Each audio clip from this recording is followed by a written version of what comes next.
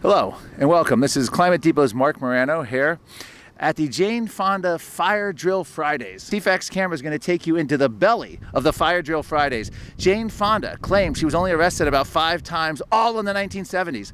She was arrested a 6th time last week. Today will be the 7th time.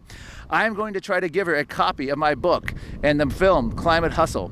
The book, The Politically Incorrect Guide to Climate Change, and try to explain to her that not everyone is with her, and try to explain to her why about half the country is opposed to why she's getting arrested today. We'll see how it goes. Ladies and gentlemen, I think we have a Jane Fonda sighting. I can tell by the buzz and excitement, and I think I even see her. I believe she's wearing a red coat. So we're gonna give this a shot. People in tears saying, "Jane, you're my hero." The fact that if we don't do what's right, within 11 years, we're going to face a catastrophe. What would you tell President Trump if he were here today? I wouldn't waste my breath.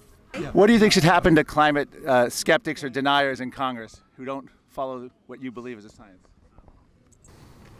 But we cannot win this battle by resisting alone. We're here during the speech, and about halfway through, the microphones went out, which were obviously on battery power. It looks to be now a carbon-neutral speech, or a carbon-free speech, as now there is no mic and they're using a megaphone. Corporate scum, here we come! Corporate scum, here we come! Corporate scum! What do we want? Climate justice! When do we want it? Now! What do we want? Climate justice! Now!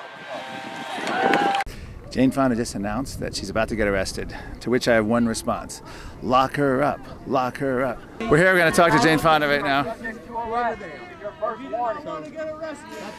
Ms. Fonda, would you consider that you're wrong on the science? I have a book here, The Politically Incorrect Guide to Climate. Would you read it? You read Naomi Klein's book. Would you read another book with an alternative view? Would you consider reading the book? It's a book. Unplug it or move it.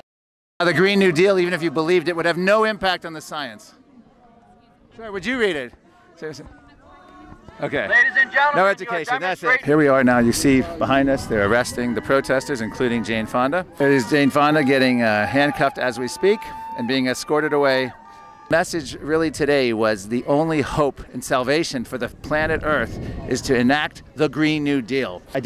She did listen to me, and they were very, as I tried to explain to them, but they refused to take the book and refused to have any other comment, and now they're about to get arrested, so over and out.